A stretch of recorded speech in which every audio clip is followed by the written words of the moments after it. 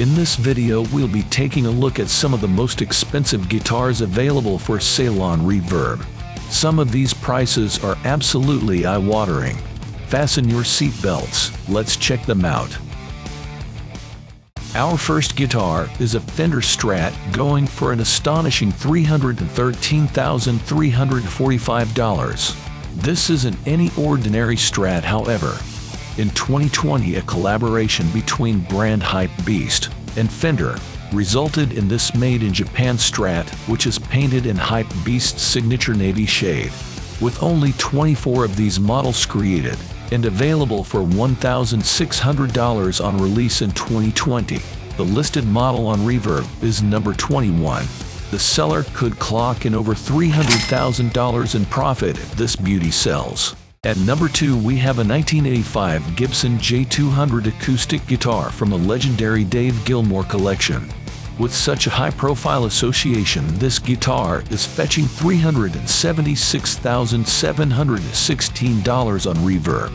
This J200 is number 42 of 90 and was previously owned by John Ulsley of Dire Straits fame. Acquired by Dave Gilmour in 1994 to use on the Pink Floyd Division Bell Tour. The guitar was sold as part of a wider Dave Gilmour collection for a whopping $21 million, with that money going towards helping fight climate change. Our third guitar is Eddie Van Halen's prototype Peavey flat-top Wolfgang guitar. The guitar was built by Jim DeCola in 1995 for Eddie and was referred to as the flat top before the name Special was introduced. The guitar was used in the studio by Eddie and was pictured on the April 1996 cover of Guitar World magazine, held by Billy Corgan, alongside Eddie. This legendary rock axe is listed for a measly $220,757.49. A bargain. Our fourth guitar is a PRS that the main man himself described as the most important guitar he's ever built. We are talking about the PRS Carlos Santana custom double neck guitar in vintage yellow. This guitar was part of Paul Reed Smith's desire to launch the PRS brand, and this guitar, along with others designed for Carlos Santana, helped turn PRS into the brand it is today. That backstory and the associated name put the price of this beauty at $179,138.03. Our next guitar is a masterpiece, the Great Wall by master inlay artist Harvey Leach.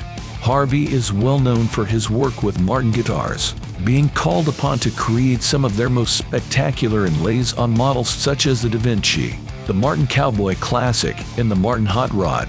This Great Wall took 4 years, and that comes with a hefty price tag, $184,405.75. Our next item is a collection of items. For $383,080.72 you can walk away with not one, but 8 of Eric Clapton's custom shop and limited edition guitars produced by Fender, Gibson, and Martin since 1995. There is also a 40-watt Fender custom shop Twin Alux C thrown in for good measure. We've listed all of the items in this collection on the screen so you can pause and have a good look.